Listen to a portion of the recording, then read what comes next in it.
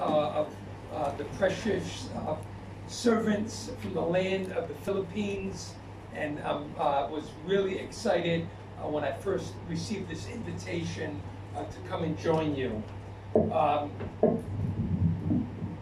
Now, is this microphone also on? We'll have double acoustics here. You know, I noticed something when I came. You are celebrating your 11th anniversary, and you have chosen the 11th chapter from the book of Isaiah. That is very, very clever. Helps me to remember the year of your anniversary. You know, the prophet Isaiah is one of the great prophets in the land of Israel, and this prophet, there's a lot of controversy amongst theologians as to who wrote the book. Because, you know, in the prophet Isaiah, there is such a massive distinction in the style and the writing of this book. Very briefly, to say it like this, that the first, from chapters 1 through 39, it's written about a lot of judgment and the anger of God, how Israel was seeking after the worship of idols and Baal, and he brought his judgment upon them. And the last 20 verses, 27 chapters, it talks about how God will restore and heal and bring back the children of Israel to himself. And he begins to describe even how he will do that through his servant who would come, Yeshua, who would come and die on the cross on behalf of his people. So it's right there that you have chosen in Isaiah, the 11th chapter, when we read this story. And if you could turn there with me to Isaiah 11. Because there is actually a little bit of a mixture of both judgment and a prophetic picture of God's grace and mercy combined together. And it says here in the first two verses, "And there shall come forth a rod from the stem of Jesse, and a branch shall grow out of its roots. And the Spirit of the Lord will rest upon him, the Spirit of wisdom and understanding, the Spirit of counsel and knowledge, and the fear of the Lord." You know, this verse right here, we could say, is a picture, one of the early pictures, a proclamation that the Messiah is coming, that the Lord in his promises to bring forth the Mashiach to Israel will come forth. And if we consider and look at the history of Israel and we read the biblical passage, I'm sure many of you are familiar with the names of Simeon and Anna. These two precious saints lived in Jerusalem, and they spent many years waiting for the promise. Simeon was told that in his older age, that before he dies, that he would see the coming of the Messiah. It says of Anna, who was the age of 84, that this woman served the Lord from the time she lost her husband in prayer and fasting at the temple. And you know what happened? One day, both Mary and Joseph came in to dedicate their child. And there was Simeon, led by the Spirit of God, and the Lord revealed to him, this is the promised one. So I believe when we look at a verse like this in Isaiah, the 11th chapter, this is a promise of the coming of Messiah, the promise that the Spirit of the Lord shall rest upon him and anoint him. We see it in many places throughout the prophet Isaiah, where he writes in the 42nd chapter, "Behold, my servant whom I will uphold. My spirit will rest upon him. And there again in Isaiah, the 61st chapter, I love this verse where the Lord is saying, for the Spirit of the Lord God is upon me, because he has anointed me to preach the gospel. See, God is looking for a resting place. The Spirit of God wants to come upon his children. And when we read here in Isaiah, the reality is that some translations, my Bible says, and there shall come forth a rod out of the stem of Jesse. You know, this English word can be translated into a tree trunk, a little stub of a tree that has been violently or just simply cut down. It's interesting that in the earlier chapter, in chapter 10 of Isaiah, God is speaking about the Assyrian nation, and he uses a picture of the great forest in Lebanon, how the Assyrians will be like the Lebanon forest, which is cut down and totally destroyed. All the trees are just cut down at the stem.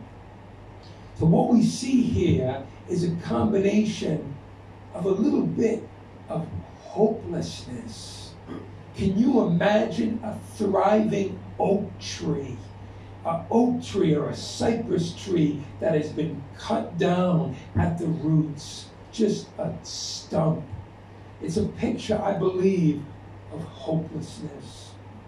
You know, I've been blessed. I hear that in the last 11 years, this congregation has moved 11 different times. You know, it was in 1992, not 11 times, 4 times. In 11 years, 4 times.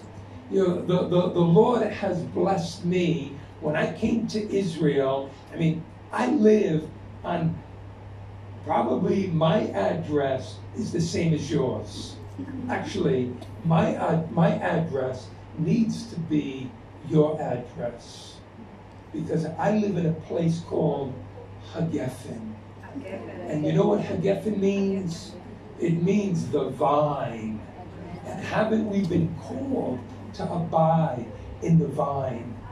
And so, actually, in all the years that I have lived in Israel, serving at a drug rehabilitation center, serving drug addicts, alcoholics, the homeless, the outcasts of Israel, I have lived for the last 27 plus years in the exact same place. That is what you call abiding in the vine on Rehoboth Geffen. But where I live on the side of the mountain on Mount Carmel. And I have a backyard that is probably maybe 3 or 4 times the size of this room. It's my own personal backyard. The Lord has blessed me with a place. I don't rent this house. I don't.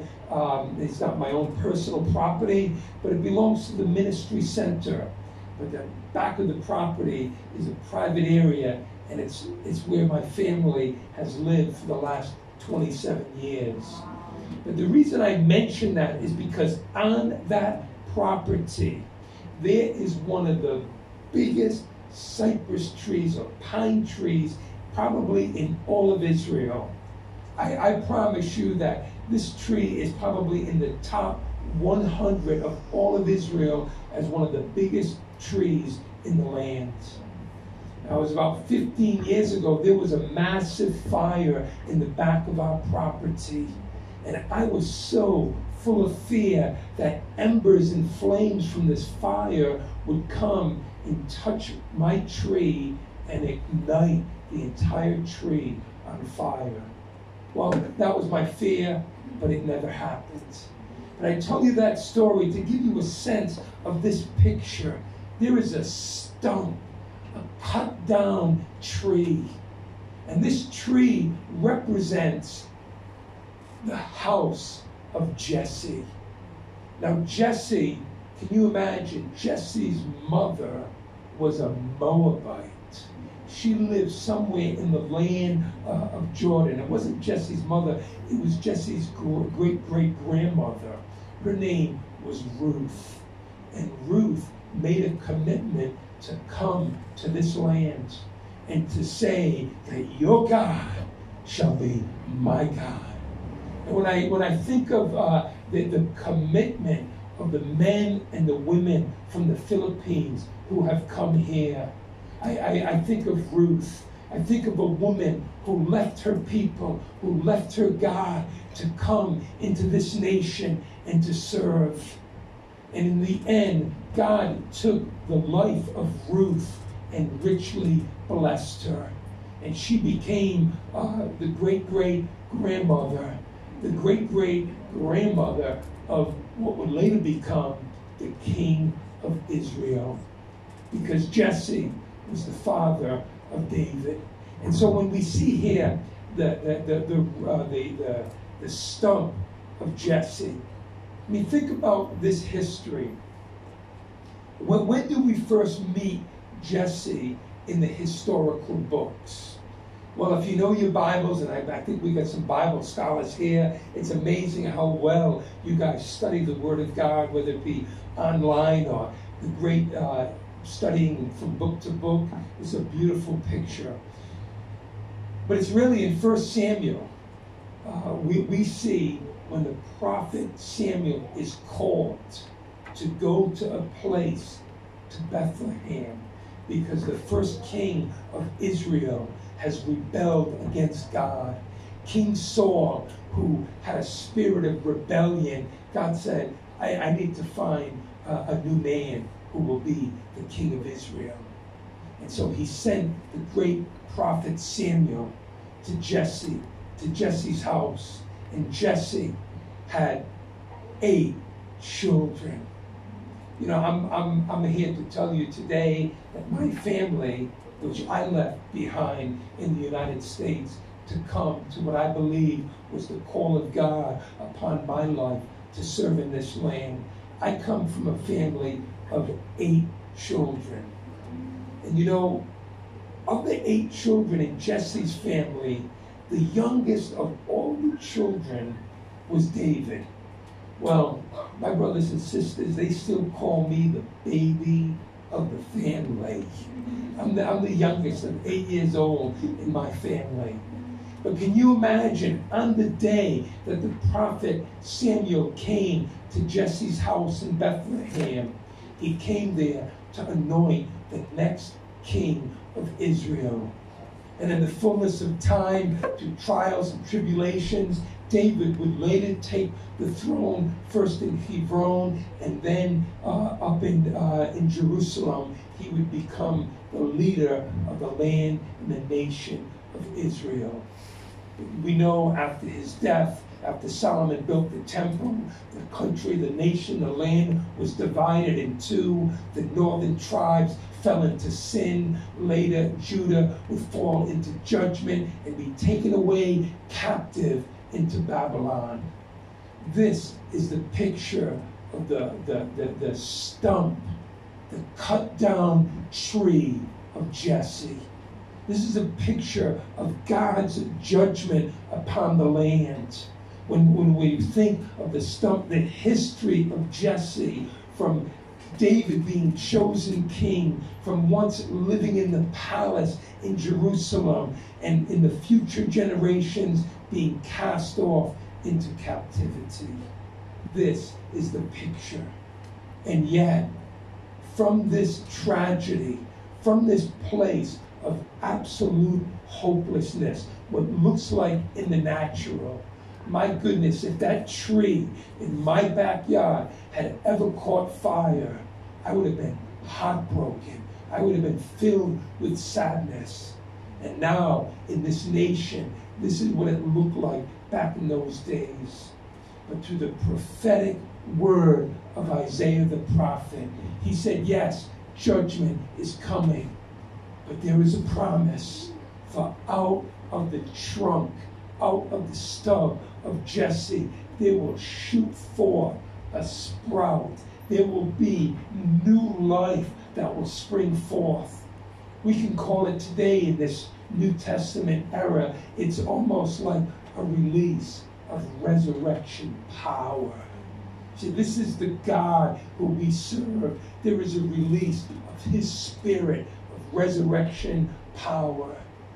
Now, as we were worshiping here tonight, and I heard a few bits and pieces of some of the testimonies, one of the things I heard was this: that in the last 11 years, there have been some trials. There have been some difficulties. It hasn't been easy being together. You've moved around a little bit here and there. You've had to find different places. Corporately, this is one of the things that has happened. But I know individually, as you've served in various families, it hasn't been an easy road. It hasn't been an easy journey for any one of you. But God, he is faithful. Yeah. God is faithful. And even in the midst of a hopeless situation, even as we see this picture of the cut down tree, what looks like hopelessness, suddenly a green shoot emerges. There is a release of a newness of life. As brothers and sisters, we need to know that we need to rejoice whenever we fall into various trials or difficulties. We need to rejoice in the Lord, knowing that the testing of our faith will produce in us those things which God wants to bring about in our lives, so we will lack nothing. Let us rejoice in our hardships. Let us rejoice in the trials and difficulties that we may go through. But here it was in the shoot of the trunk that springs forth into newness of life. Turn with me as we look here in Isaiah. Turn with me to a promise that's found in the book of Revelation. Because if we want to identify in Isaiah what is this a picture of, what is this tree trunk? What is this shoot of newness of life? It says here in the book of Revelation, "And one of the elders said unto me, Weep not, behold, the Lion of the tribe of Judah, the Root of David, has prevailed to open the book and to loosen the 7 seals thereof." Hallelujah. Here we see a picture, a description, a title of our Messiah, the Lord Jesus. And who is he? This is a clear reference from Isaiah, the 11th chapter, the Root of David. Hallelujah. What an awesome picture. And what does it say here about Yeshua?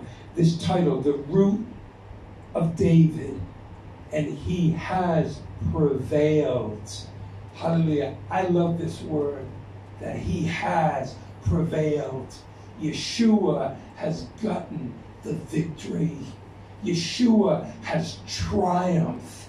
And brothers and sisters, the Word of God says that through him we are more than conquerors. We are more than conquerors through him who loved us. Brothers and sisters, no matter what your struggle may be, no matter what you may be going through individually or corporately as a body, know this, that even as the root of Jesse has prevailed, hallelujah, we too who are connected to Yeshua and the promises that he has given to us, that no matter what our circumstances in him we have the victory. We are more than conquerors. Now, what we see here is a beautiful picture of, I love this expression. It says here in the second verse, "And the Spirit of the Lord shall rest upon him, the Spirit of wisdom and understanding, the Spirit of counsel and might, Spirit of knowledge and the fear of the Lord. When I think of all these characteristics, this picture of transformation, a picture of a changed life. I am working at a place. It's called Beit Nitzachon in Hebrew. It's called the House of Victory. It's a place where men who are living under the shadow of death, in places of darkness, people who were bound by drugs and alcohol, a place of absolute hopelessness. What I've seen is that when the Spirit of the Lord came upon them, through repentance, through faith in Yeshua, through the washing and the cleansing of the blood of Jesus, there was and there is and there will be a transformation in an individual's character. We read in the book of Galatians the destructive power of the sin nature. You know what it is. You've probably read it. You've studied it. It's there in Galatians chapter 5. But for those who have the Spirit, and the Spirit of the Lord is resting upon them, we heard it earlier, one of the fruits of the Spirit is joy. Can you imagine that in the 9? Love, joy, peace, patience, kindness, goodness, gentleness, faithfulness, and self-control. But of that long list, the second one on the list is joy. I love that. How important is joy? Well, it's right there after love. Brothers and sisters, what I've seen tonight, what I've heard, is the sound of joy in this house. And may the joy of the Lord be our strength. But what we see here in Isaiah, what we just read, and the Spirit of the Lord shall rest upon him. Oh, hallelujah. I love this. When you heard a little bit of my testimony in the introduction, I worked in New York City with drug addicts on the streets. I raised up a team. We were going down before the COVID-19 outbreak. We were there for 3, 4, 5 years, going to the streets. We've been doing it actually for the last, since I've been in Israel. This is the work of the House of Victory. We're just doing it then in a place and on a regular basis. But Yeshua said, and I quoted the verse earlier, the Spirit of the Lord God resting upon us because he has anointed us. Not only does the Spirit of God want to anoint us, the Spirit of God wants to change us. But the question is this. John the Baptist, when he was down by the Jordan River, and he knew that his mission, that his task, what was given to him by the Lord, was that he would make a way for the coming of the Lord. And so in making a way for the coming of the Lord, he knew the time was getting near, and cried, God, how am I going to know? How am I going to know it's the Messiah? How will I recognize him? And what did the Spirit of God say to him? The one in whom the Spirit will remain upon, he is the one. Brothers and sisters, we need to have a character transformation. And that character transformation can only come about as the Spirit of God is working in our lives. When the Spirit of God moves upon us, we will be changed. I love the passage earlier in 1 Samuel. We spoke about, unfortunately, how King Saul fell. But in the early days when he was with the prophet Samuel, and the Samuel anointed him with fresh oil, the Bible says that Samuel told him, and you go down and you'll meet the prophets and you'll be singing with them. And when you join them, and he says, the Spirit of God will come upon you and you will become a new man. You will become a new man or a new person, a new woman. Oh, how we need the Spirit of God in our lives. Later in the prophet Isaiah, in the 66th chapter. In fact, if you have your Bibles, you can turn there and you can look at it and read it with me. In Isaiah 66, the Lord says, "Thus saith the Lord, the heaven is my throne, and the earth is my footstool. Where is the house that you will build for me? And where is the place of my rest?" Where is the place of my rest? That's a challenging question that I believe in God's gentle way He wants to confront us tonight. In your lifestyle, in the way that you've been living, has the Holy Spirit found a resting place in your life? Now, oftentimes when I'm teaching the men of the House of Victory, I think of three specific places in the New Testament when it talks about the Holy Spirit. The first martyr, Stephen, said and cried out in Jerusalem, he said, "You are like your fathers. You've always resisted the Holy Spirit." Brothers and sisters, this cannot be a characteristic of those who are trying to create a resting place for the living God. We can't resist His still, small voice. He wants to speak to us. He wants to lead us. He wants to give us revelation. He wants to give us understanding of the character of who Yeshua is. Oh, let's not resist the Holy Spirit. Paul wrote in the book of Ephesians, and in the context when he said it, when he wrote it, was simply the words people were speaking. And he said to them that we can grieve, we can hurt, we can cause the Holy Spirit to sort of be in pain simply by the words we speak one to another. We need to be careful to guard our lips, because we know this, that every word we speak, it flows from our hearts.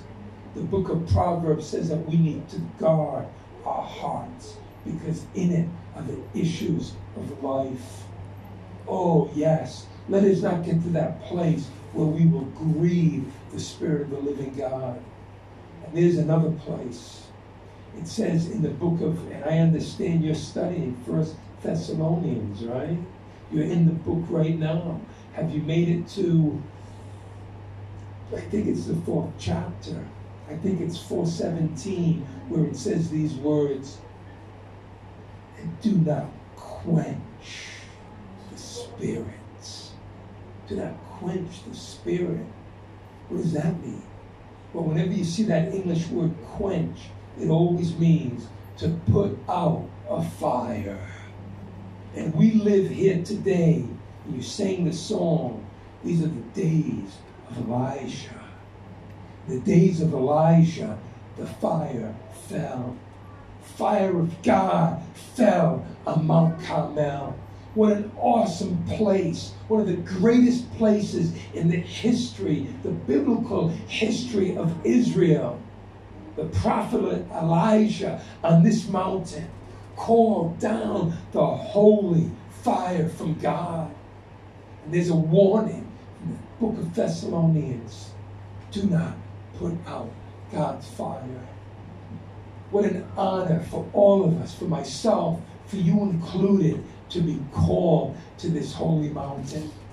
You know, I know when the tourists come to Israel, it's amazing. I mean, nobody really comes here. It's, you know, they get a 10-day tour package. They don't have time to come to Mount Carmel. There are more important things to be doing. But don't forget this. When Yeshua had a visitation from heaven, and 2 of the great saints came down and met with Jesus, who did he hang out with? Who was he sitting with? He sat with Moshe and Eliyahu, Elijah, the prophets. He is, after Moses, the greatest prophet in all of Israel. Oh, and how the spirit and power of Elijah wants to rest upon us. So this is what we see here in the book of Isaiah. This description of Messiah, the one where the Spirit of God would rest upon him. And when I think of these characteristic transformations, it depends on this one. You know what a fulcrum is? Where you have a piece of wood that's resting on something. This is how they built the ancient days. This is how they built heavy stone buildings, where they use this fulcrum where you get a board and you push it. You know what I'm talking about, right? Everything rested on that point. See, the important thing about this character development is a place of rest. And if the Holy Spirit can find a place of rest in our lives, oh, hallelujah, we will be changed. We will be transformed.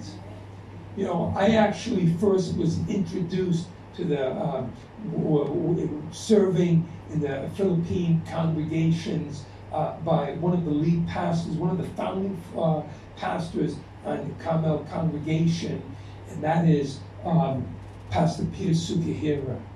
And Pastor Peter was recently teaching at Carmel congregation, and he was speaking on prayer in the latter times, in the latter days.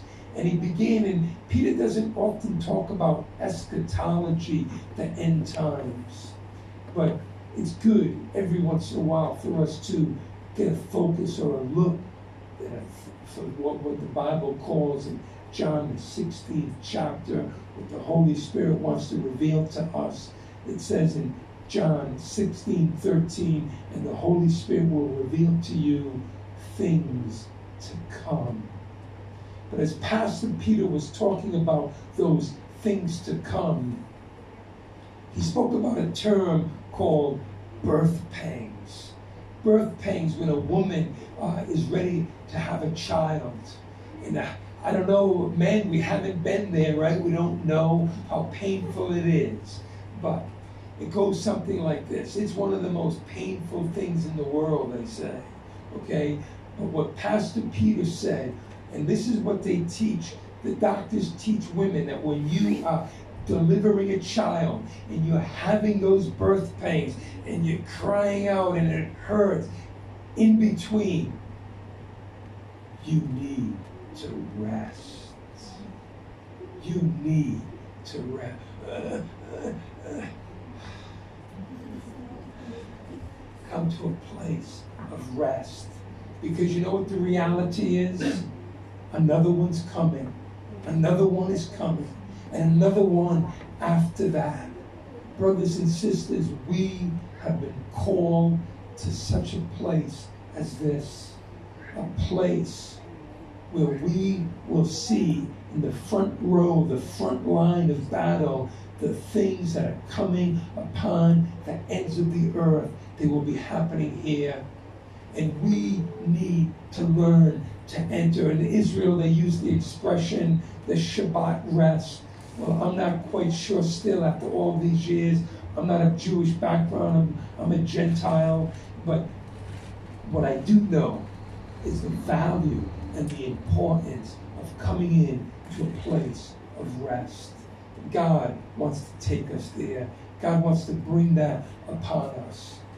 And so when I think of the offshoot of this tree trunk, one of the key expressions that I see here, going back to verse 1, and there shall come forth a rod from the stem of Jesse, a branch shall grow forth from its roots. Brothers and sisters, this is how could I say, an important question we need to ask ourselves. Here was this tree that was cut down in a hopeless place. And the Bible describes a hopeless place according to the prophet Ezekiel, And that hopeless place is called the valley of dry bones. That valley of dry bones is the whole house of Israel. And they say that our bones are dry. We have lost our hope. We are cut off. Now, I work amongst men who have come out of the valley of dry bones. And the reality is this. Many of you are working with elderly people who have come to a place in their life where there is a sense of hopelessness. There is no hope for them. They have no future. Their time is limited. It's a sad place and a sad journey. The book of Ephesians says that there was a time as we Gentiles that we were without God and we were without hope in this life. It's a terrible place to be. And this stump of David, this stump of Jesse is that place of hopelessness. The men in our program, the elderly that you serve here in this nation. But oh, brothers and sisters, if we have a root system, if we have a place that goes deep down into the soil of the earth, in Psalm chapter 1, we know this psalm. It says, oh, to be like a tree which is planted by the rivers. It will bring forth its fruit in season. But turn with me to Jeremiah, the 17th chapter. In Jeremiah 17, verse 8. For he shall be like a tree planted by the waters, and that spreadeth out her roots by the river, and shall not see when the heat cometh, but her leaves shall be green, and shall not be full of fear and anxieties, even in the year of drought. And neither shall they cease from yielding fruits. We think of this stump of Jesse, this place of hopelessness. But the power isn't in the surface, because God does not look at the outer man, but he looks at the things of the heart. And if there is a place in our heart where we've made a resting place for the Lord, we have a root system that goes deep, deep, deep into the spirit of the living God. And we will be like that tree planted by the rivers of living water. But here in Jeremiah, it says that even when there is a drought, even when the rain doesn't fall, there shall be no fear, no anxieties, and there will continue to be a fruitfulness. Brothers and sisters, I believe that if we have the root system in Yeshua, then the Spirit of God can find a resting place in our lives. And there will be a fruit that will be abounding in our lives, a fruit that will remain. And you know how important this is? Because the Word of God says that they will know that you are my disciples by your love. Hallelujah. You're serving.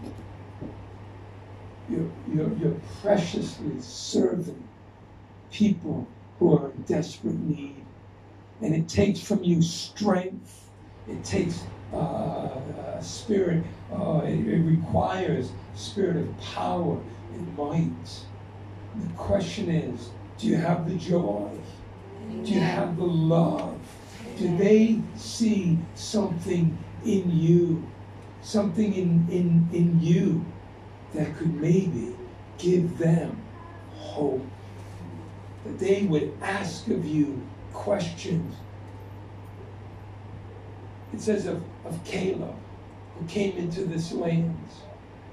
Caleb was of a different spirit.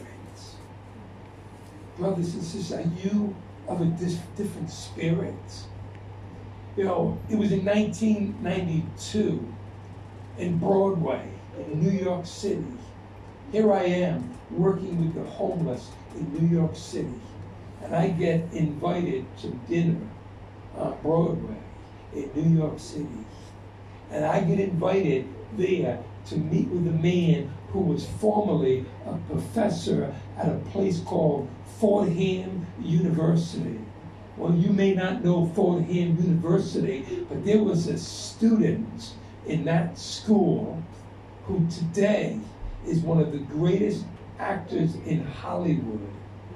And the man that I was about to have lunch with or dinner was his professor, his instructor in the drama department. And that man that I met with, his name was David Davis. And David Davis was the pastor of our congregation. And he was sent from David Wilkerson from New York City. He was sent to Israel to start the rehab. And now he's back in New York and he's looking for workers. Oh, by the way, the student from Hollywood who was the student of David Davis, my pastor, his name is Denzel Washington. Denzel Washington was a student. Has anyone ever heard of Denzel Washington? Denzel Washington is one of the top. Anyway, it's not important right now, but David Davis on Broadway said to me, come to Israel and serve with us in our congregation. And David Davis became not only my pastor, but one of my best friends.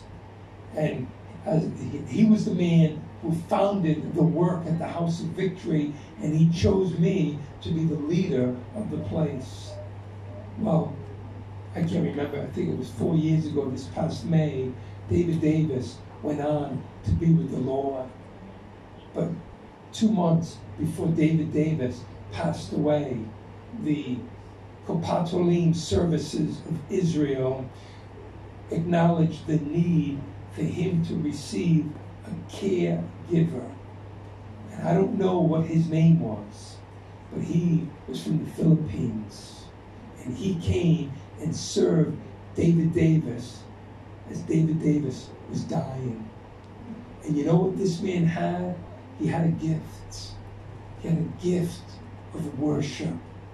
And whenever I came to visit David Davis on really his sick bed, his dying bed, this brother was worshiping the Lord, praising Jesus. What a gift from the Philippines to come to my pastor, to my friend, as he's dying and bringing in the presence of God into his home. What a precious man of God from your nation, one from amongst you. God wants to honor your nation because he has sent chosen vessels. You have been chosen by God to serve in this nation. And God wants his Spirit to rest upon you because he has called you at such a time as this. He's called you to be men and women where the Spirit of God is not only resting upon you, but that you will have the word of faith. You will believe that our God, he reigns. He reigns on this mountain. He is the Lord of Lords. He is the King of Kings. And even things may look hopeless, there is a shoot that's arising out of dry ground. It will be the branch. Hallelujah, that's his name. He is the branch. There was a little girl in the northern kingdoms of Israel. She was taken captive by the Syrians.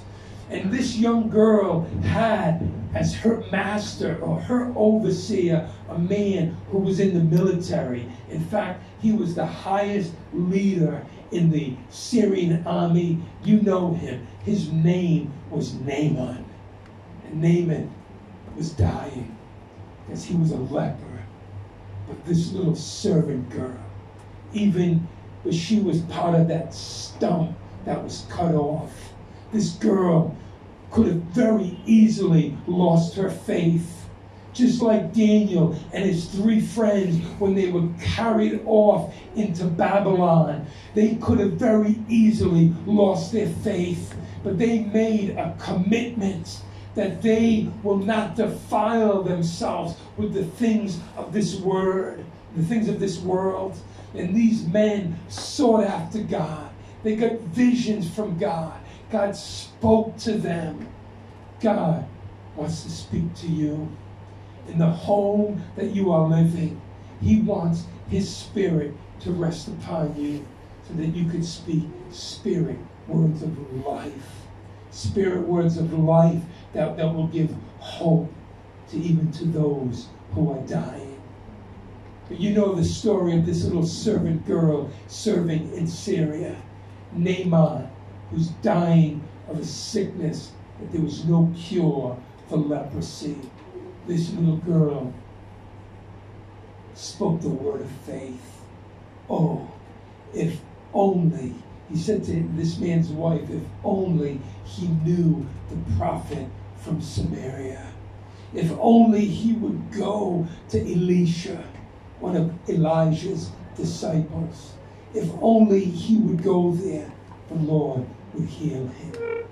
Hallelujah. This little girl was used in a mighty way by the Lord to touch this man's life. And it was kind of a long story. We know this man was insulted. Elisha didn't even come out. He didn't even greet me at the door. They told me to go dip in the Jordan. I'm not going down to the Jordan. But he went. And after 7 times, God completed the healing work. Oh, hallelujah. May we have this measure of faith to speak. So here is this little servant girl. The question is this: as the Spirit of the Lord rested upon Yeshua, the Spirit of the Lord wants to rest upon us.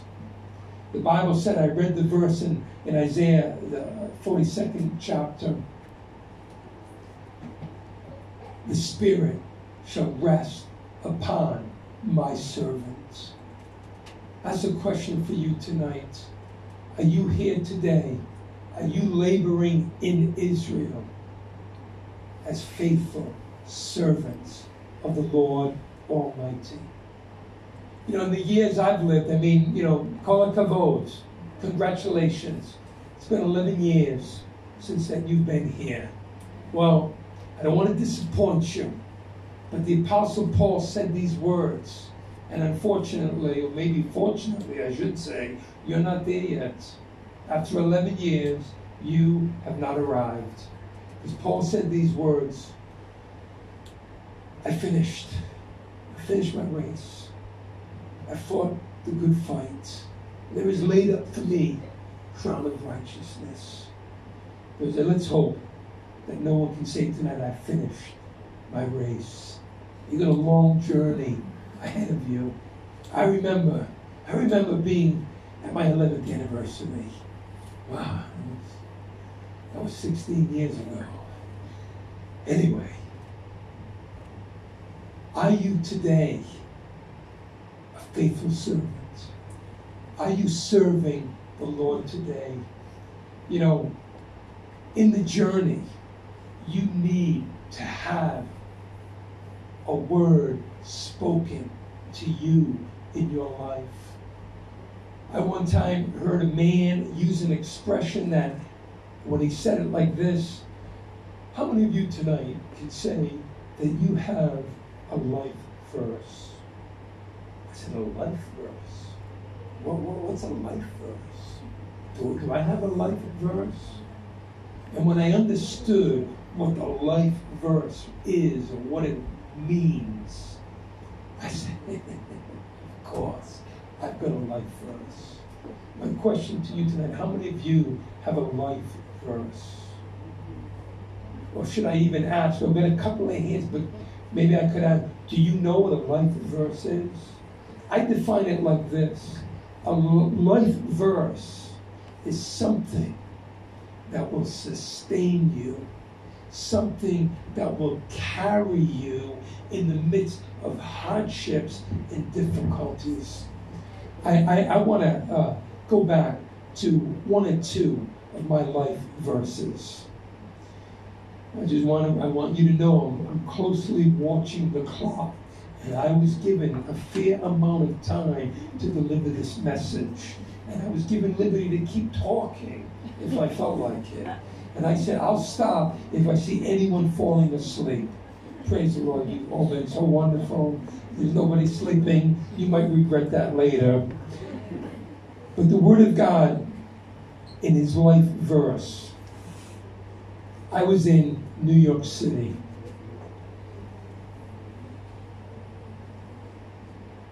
I was in New York City. I'd been serving the Lord in New York for 1 year. And you know what? I was tired. I was weary. You heard in the introduction, I was working with homeless drug addicts in the streets of New York.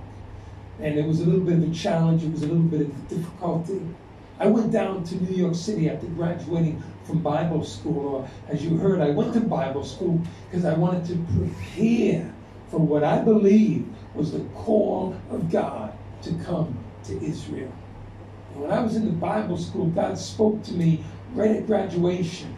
I said, Lord, where am I going? What am I doing? I don't know what to do next. I came here to prepare, but now what?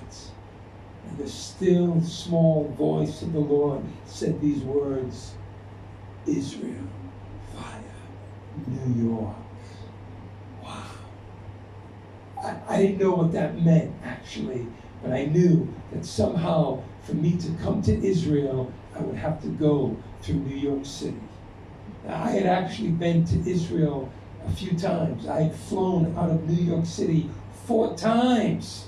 So I knew, yes, going to Israel via New York, done that before, been there, sure, no problem. But what I didn't know was that I was going to have a 2.5 year layover waiting for the plane to take me to Israel. I am walking by faith because I'm saying, Lord, my bags are packed. I'm ready to go. When am I going? So I'm in my first year of waiting, and I am tired, and I'm weary, and I'm beginning to doubt. Did I really hear the voice of God? Did God speak to me, Israel, via New York? My whole walk with Jesus and the call of God upon my life were dependent on this, what I believe was from God. And now I'm beginning to doubt, and I'm ready to quit, and I'm ready to go back home to Boston. And suddenly, one day, I came home to my little apartment room, and under the door was an envelope. Now, I tell you, I was walking by faith back in those days. I still walk by faith. But what I mean by that is, I'm living in the most expensive city in the world, and I am not making 1 shekel. I'll say not even $1. I wasn't making money. I was a volunteer living by faith. I had no money. And I come in to the room, and there's an envelope on the floor. And I got to admit, I mean, I'm sure you think I'm a spiritual guy. But in that moment, my hope was that in that envelope was a little money. And when I picked it up and I opened it, there was no money. And I was disappointed. But when I read what was written in it, it was just these words. And the word said this: for God is not unrighteous to forget your work and your labor of love, which you have shown towards his name, and which you have ministered, and you will continue to minister to his saints. When I read those words, I fell down on my knees. I got on the side of my bed, and I began to cry. I asked God to forgive me for not trusting, for not believing, because I was weary, I was tired, and I was ready to quit. I was ready to go home. But this word gave me strength. This word put power in me. I arose as I waited upon God. He renewed my strength. I mounted up with wings as eagles. 2.5 years, a year and a half later, I was invited to Broadway to have lunch and dinner with David Davis, and he invited me to come to this place and work. See, God wants to give us a verse. He wants to speak to us a word that would give us power and might. So, it's not enough to come to this land. So many people who make Aliyah and they don't know the Messiah of this nation. Our hearts need to weep and be broken for them. Because there's nothing in this land, the pride, the glory, the prestige, the hope. It's not enough. We need the Spirit of the living God to be resting upon us. But let me just share a few more moments here. But when I came here, now I can refer back to my, how could I say, introduction. I didn't know you were going to read all of that, but it was nice to hear it. Anyway, but if you read or you remember what it said, I was at the university. I was studying Jewish history. I was an unbeliever. But there, as I studied Jewish history in the Middle East, someone said to me, hey, if you want to know Jewish history, you need to read the Bible. And I said, read the Bible? I said, read the Bible? I said, read the Bible. They said, no. I mean, Jewish history, it's all the story, and it even tells their future. I said, it tells their future. So it got me curious. I began to read, and that's how I became born again. And in the moment I became born again, that's how I believe the call of God. God, send me to Israel. That was the first prayer I can honestly say I ever prayed. Well, I prayed to receive Jesus into my heart. The next day, I said, Lord, send me to Israel. That was in 1982. And now, it's 1992. I'm invited by Dr. David Davis to come to Mount Carmel. And here I am on this mountain. And I'm here in September. It's hot in September. October, it was hot. It was like the hottest years in the history of Israel. I'm exhausted. Come November, only after 3 months, I wanted to go home. I've waited 10 years for God to send me to this land. And I was so lonely. I was missing my family. I'm an uncle. As the youngest of 8 family members, I am an uncle of like 40 nieces and nephews. And I have lost count of their children, which makes me a great uncle. I am a great uncle. I was a great uncle even when I was just an uncle. But now I'm really a great uncle. Anyway, I was so lonely. I wanted to go back to America. I was ready to give up on the call of God for my life. And in the midst of difficult moments, like that tree cut down the stump of Jesse, God spoke a word to me because he knew I needed a word. Have you ever been to that place where you need a word? You need God. I'm not going to let you go until you bless me. Speak, Lord. Your servant is listening. And so he spoke to me this verse in Luke chapter 1, verse 18. And the child grew and waxed strong in the spirit, and he was in the desert until his public showing in Israel. When God spoke this word, I got up out of my chair that I was sitting in. I got down on my knees once again by the side of my bed, not in New York, but in the city of Haifa. And I began to weep and to cry because God convicted me, showed me how much of a little baby I was. Truly, I was a child in the wilderness, and I needed to grow strong in the Spirit. Brothers and sisters, we are challenged. We are challenged by the commitment that we have made in this land, and we are challenged by the commitment we have made to the Lord Yeshua. But Jesus said these words, and with this we'll come to a close, in Matthew, the 25th chapter. I would call this part of my vision. In my serving of the Lord, this is one of the things that gives me strength, having this vision. Some of you might have heard the expression, the 1040 window. It talks about the most unreached area in the world. The 1040 window. Well, this is the 2540 window. And it says here in Matthew, the 25th chapter, verse 40, "And the king shall answer unto them, Verily, verily, I say unto you, inasmuch as you have done this unto the least of these, my brethren, you have done it unto me."